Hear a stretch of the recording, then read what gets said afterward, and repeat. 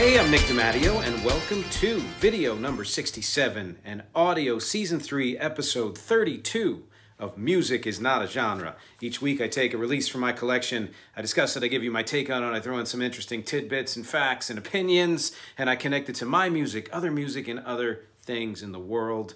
Thank you as always to everybody who is a subscriber. If you are watching now or listening, anyone who reads the text, if you're a reader, clicks the links, checks out the information on the bands I talk about, and especially clicks the links at the bottom to the music that I'm sharing, if you are sharing with anybody else. And of course, to all of my Patreon patrons, thank you, especially to all of you. Appreciate that very much. As always, let's get right to it. This week's topic is the Grey Album, sampling, bootlegs, mashups, and a Beatles time twist.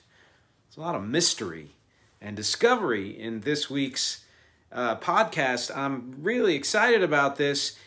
This week when I started, it's been busy. It's been very busy. The world is opening up again and there are things happening all over the place. So I was a little distracted. I wasn't sure what to do next. I had a couple of options and this one rose to the top. And I love this album. I've been interested in it. It is, for those of you who can't see what I'm talking about, it is this here. Danger Mouse's The Grey Album, and we're going to talk about that in detail. And I, loved it, but didn't know really what I was going to say until I started researching it, and then a lot of stuff popped up. But before I get to that, let me talk a little bit about music creation in general, okay? I'm currently reading a book called Last Night a DJ Saved My Life, named after the song, and it's the history of DJing, both radio DJing and live DJing, starting as far back as 1906. It goes before that, but that's the first year that anyone ever DJ'd officially. And one of the points that was made is that there are all kinds of performers, and that you may not think of DJs in this way, but if done well, a DJ is a performer of a certain kind. DJ is not creating new music, but a DJ is creating a new experience. So I thought about that in the context of this album here. And if you know anything about it, you kind of get a hint from the title. It's a mashup, and we're going to talk about it in detail a little later. And the idea is it takes pre-existing material, creates something new. And my point here is that there are lots of ways to create art of all kinds. Let's specifically talk about music. Lots of ways to create music. The conventional wisdom, a phrase I really can't stand because it's rarely wise or true to any great extent, is that music is created through an instrument, through vocals, written on a page, through composition, based in tonal chord structure or atonal, and all the various permutations of how you can create music in that way. And that's it. It's all rhythm, all the elements of music. No, that's one way. That's a collection of ways to create music. You can create something new out of pre-existing material. You can put together, think of collage art, things like that. You can put together items that already exist, but put them together in a way that creates something that has never existed before. And that's what we're going to talk about this week. Starting with, just like the title says, number one, sampling. Okay? So I'm going to give you a bit of conventional wisdom, hint, hint. Sampling began in the 1980s and took the world by storm. It was invented by hip-hop artists, and it completely lacks creativity. Well, okay, I gave it away there. No, none of that is true. None of it. The first instance of sampling was in the 1940s, where composers, music creators of a type of music, then a type of postmodern music called musique concrète, look it up, put together music using pieces of tape spliced from other pre-existing music. And that's the first instance of sampling, proto-sampling you could call it. The term sampling was coined in the 1970s. Electronic music coming to the fore in the underground, at least in many ways. But of course, when electronic music took the world over in the 1980s, sampling made its popular music debut in hip hop. Although not only in hip hop, there were other bands such as Pop Will Eat Itself and other Big Audio Dynamite and bands like that that used sampling in their work.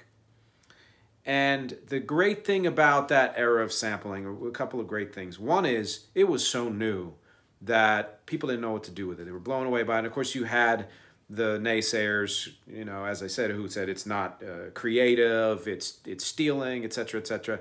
I've talked so much about the difference between, you know, actual appropriation of someone else's music or quote unquote borrowing. And the thing is, 99.9999999% of all music in the world borrows, steals outright often. And if it's done in a creative way, creates something new. Sampling is an example of this. The other thing that's great about sampling from the 1980s is that the music industry hadn't caught up with it yet. And, you know, I'm of two minds about this. The first mind is it was cool that artists could sample whatever they wanted and create beats and other, chordal patterns and things behind what they were doing without having to worry about royalties, because it didn't cost those artists any money and they could make music for cheap, which, you know, is often very important for artists because artists don't have a lot of money. On the other hand, somebody created that work. So eventually the music industry caught up and established rules for sampling. You could not use a pre-existing recorded work without permission and all of that stuff. And I think that that was a good move. But it was exciting in the 80s to hear all these samples coming from everywhere because people could do that. Why? Because people were doing it live. People were doing it in DJ sets. Hip-hop artists, DJs would, mix samples on top of beats for MCs and things like that. That's kind of a quick history of sampling. So what happened then was, of course, once you couldn't use samples free anymore, you either had to not use them at all, create your own, the way the Beastie Boys did and other artists, but in particular the Beastie Boys did this kind of awesome thing where they recorded some music as if it was old music and then used a portion of that as a sample to embed in the actual song that they were creating. And they did an entire album like this. Like all this stuff was just, it was, awesome. The way they got around that. But the second way you get around it is to just release the music for free, because the issue here is if you're using someone else's music, you can't make money from it. So release it for free. And that brings us to this week's album, Danger Mouse's The Gray Album, which was released in 2004. Danger Mouse started a few years before then, but it was this album, The Gray Album, that really kind of catapulted him to fame. And it's because it's creative genius, first of all, but there's a reason, another reason why. It's because he used two extremely popular albums. Jay-Z's The Black Album, which if you can see the cover here, that's who's in the front, the illustration, and the Beatles, which is nicknamed The White Album. That's how we know it. And put those two together, used the raw or the isolated vocal tracks from the Black Album and the instrumental tracks from the White Album, also some vocals in the back there, put the black and the white together, created the Gray Album. Knew that he couldn't actually release this for money, so he just released it online for free. So first of all, you can't find this on any streaming service, and you probably never will. I would almost guess never. Some kind people have posted it on YouTube, but for those of you who can see me, and if you can, I will describe it. Yeah, this is not a real CD. You're thinking, well, how did I get this CD? I couldn't have bought it. it's not a real CD. It's one of those thin cases, right? And what I did was I simply just took a piece of paper and printed the picture that came along with the posting that Danger Mouse did, Brian Burton, for those of you who don't know his real name. And I also put the list of songs here on the other side, which are the titles of Jay-Z's Black Album songs, and in parentheses, the titles of the Beatles songs he used to, lay under the Jay-Z's vocals. And then I took a normal CDR and a Sharpie, The Gray Album, Danger Mouse, Jay-Z, The Beatles, and wrote it by hand. So this is a bootleg. And that's all this is the only way this will ever exist, is in a bootleg. Bootlegs are vitally important, not just from the live show bootlegs that we get, but also to be able to release music that you could not get clearance for, that you'd have to pay royalties on and couldn't afford it.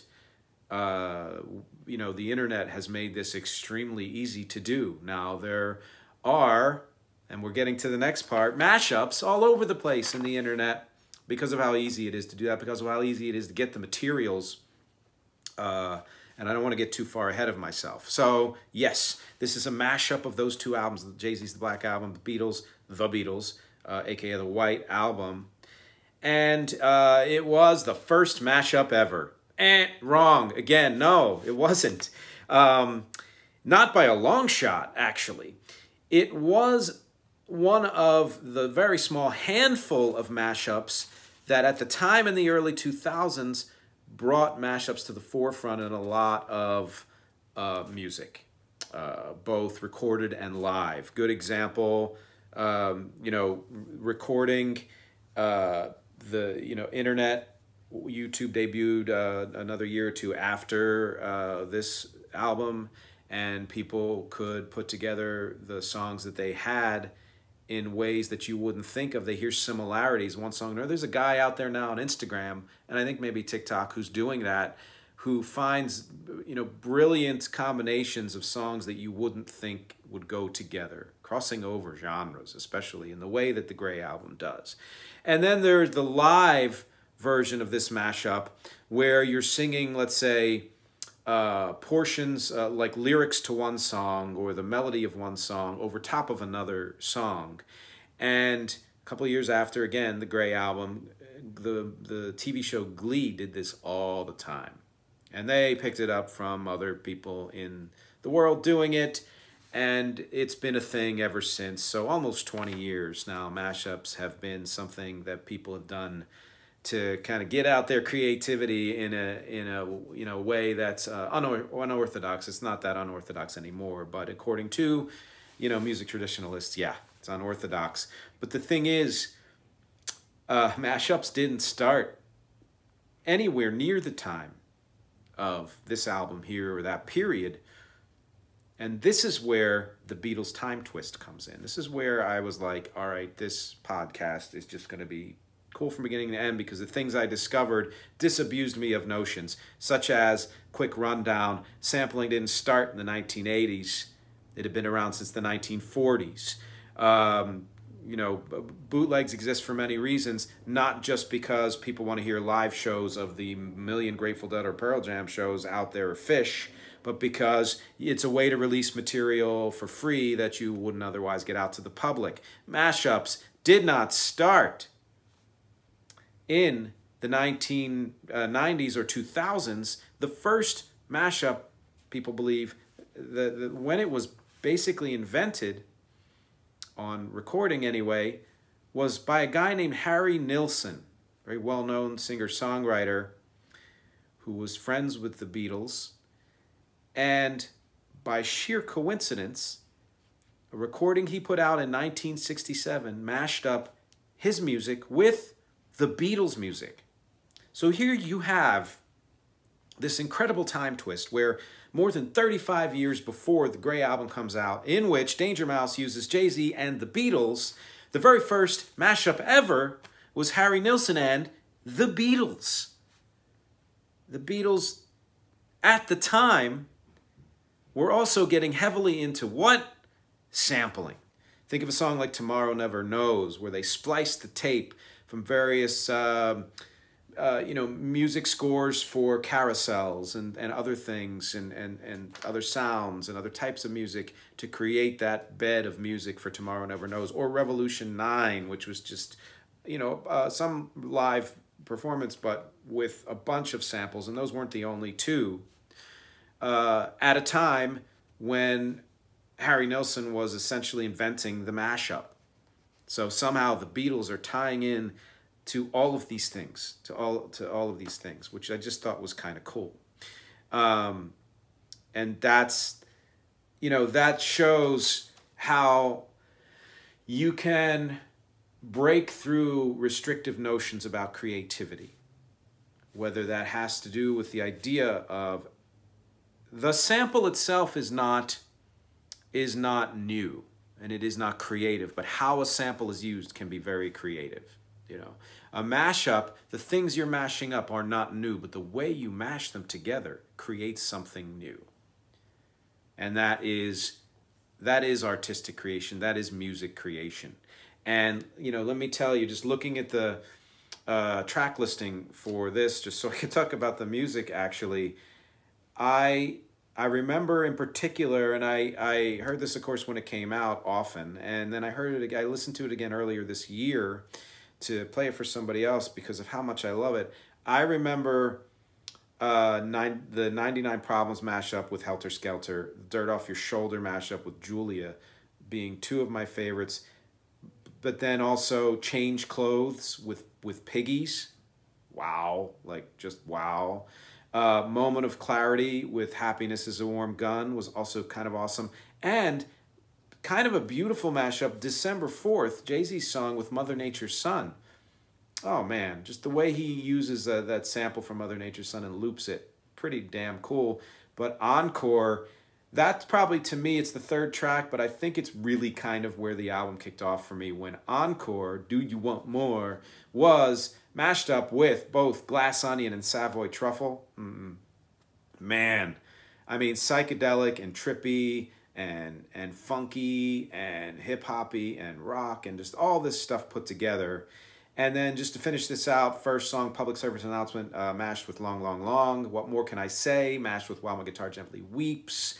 Going down, we did 4, 5, 6, 7, and 8. 7, we talked about Allure, mixed with Dear Prudence. Justify My Thug, mixed with Rocky Raccoon. Interlude, mixed with Revolution 9 and I'm So Tired. And my first song, mixed with Can You Take Me Back and Savoy Truffle. And Can You Take Me Back is kind of a tag of a song at the end of another song on the White Album. Forget which one. You guys can comment and remind me what it is. But yeah, just incredible. Just incredible. I recommend you find this and listen to it. As I said, sampling's been around for a long time.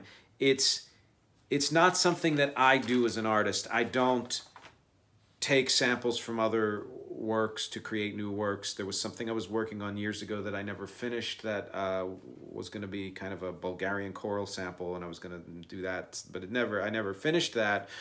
But the idea of mashing together snippets of other material to create a new song or to enhance a new song, or mashing together two types of songs, two types of genres, two different kinds of music to create something new, those are things that have fascinated me for a really long time. Starting with my first kind of quote-unquote official demo in 1992, the Reflections demo, where I did a song called Voices in My Head that was 26 tracks of my voice creating all of the instruments and all of the, of course, vocals and backup vocals and the rhythms and all of that stuff. And in there, I created a sample, in a sense, where I was repeating certain phrases in both the left speaker and right speaker that were mimicking actual samples.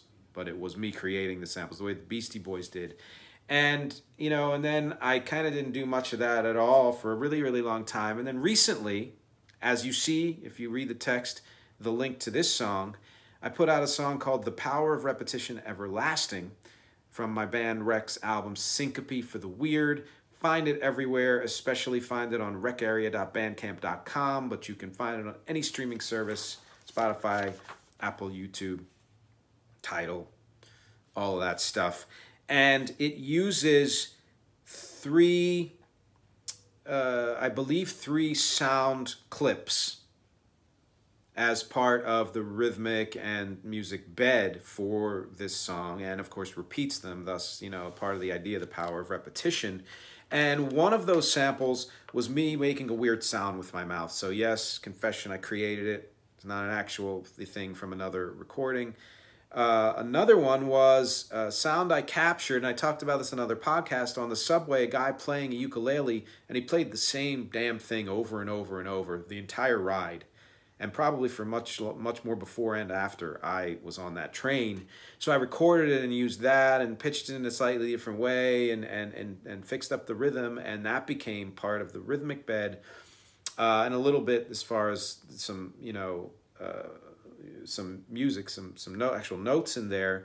And then I was working on somebody else's music and accidentally sped up a piece of it that was unintended, and I loved how it sounded, so I clipped that and used that as a sample. And it was like a little piano flourish. In fact, that's the thing that kicks off the entire song.